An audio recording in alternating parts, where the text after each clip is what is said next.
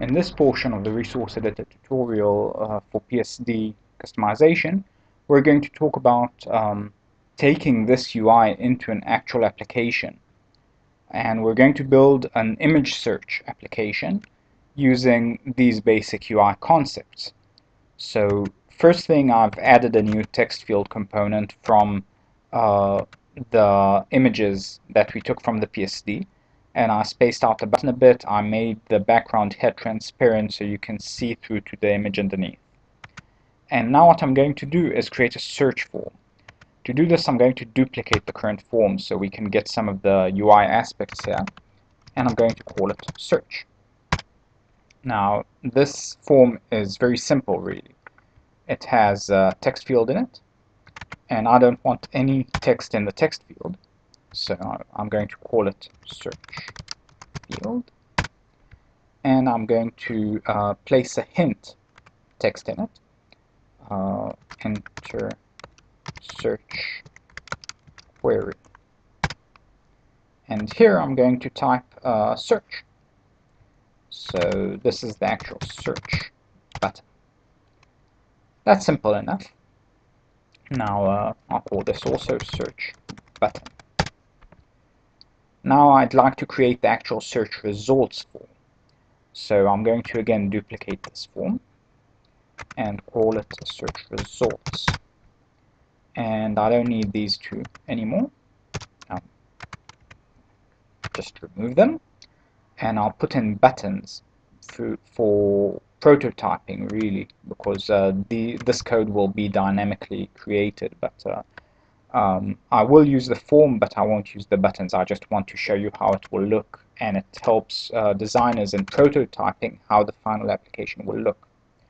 So here I'll just call it result 1, and I'll give it a different, remove the text because it's unnecessary. I'll put icons here to help me perceive how the results will look.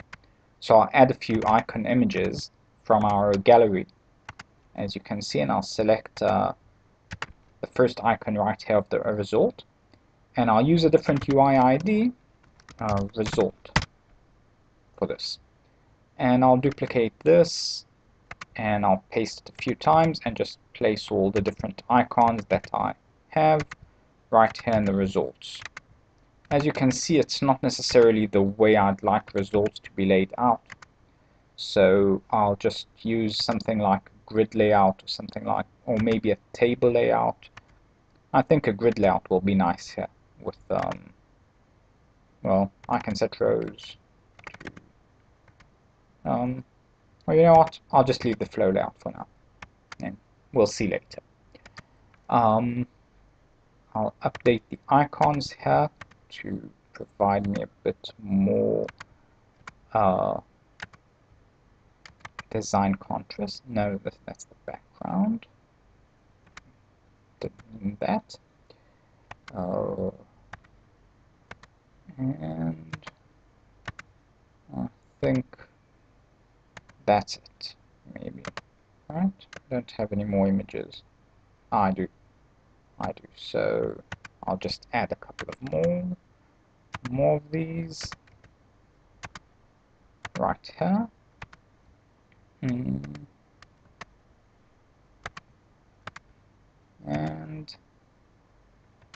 the last one. Yep. Now notice that the scroll bar goes all the way to the top. That's because the form is scrollable while the container is not, and I want this area to stay fixed while the rest would be scrolled. So I'll just change this to be scrollable Y instead, and scroll will happen here.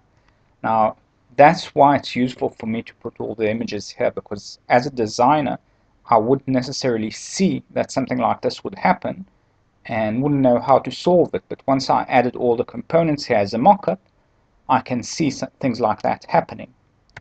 Now to map the behavior, it's really simple. I just go to the search and I create a command here, and within the command I just tell to navigate to the search results. And later on in the developer tutorial I'll go over how to actually do that in code. But for the designer it couldn't be simpler, because when we go here and obviously we need the search form, and we just press search, we'll get the results, right? So here are the results, and we'd like to customize the result object, so that should be pretty easy. I can just go to the border wizard, and again, we're taking stuff from the design itself, and there's the image right here, and that's what I want, thumbnail, not the image, and that actually looks rather nice. So I can just cut, again, a very simple cut. That's from the bottom, and from the left, and from the right. I think I'll remove the extra pixel here, so it's just right, so there won't be too much gray.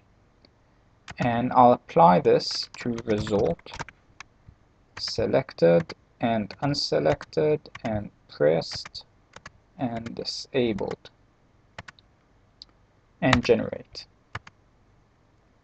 And it doesn't look like I want yet because I need to define padding, I guess, or I think yeah, probably I need to define padding so the border will actually appear. Here we go. Now the padding is in the size of the border, and now we can actually see the border nicely. I can even increase the padding a bit so we can see some of the gray area, but I doubt we'd want that.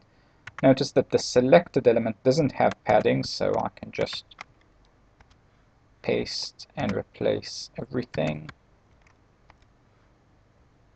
Yes, and yes. And that's it. Now we have proper results, just like we want them to be. And I think that's about it for now. Back button works as expected. You see, this is the version of the device that has a back button, and that's generally a full-blown search application right here from the GUI builder.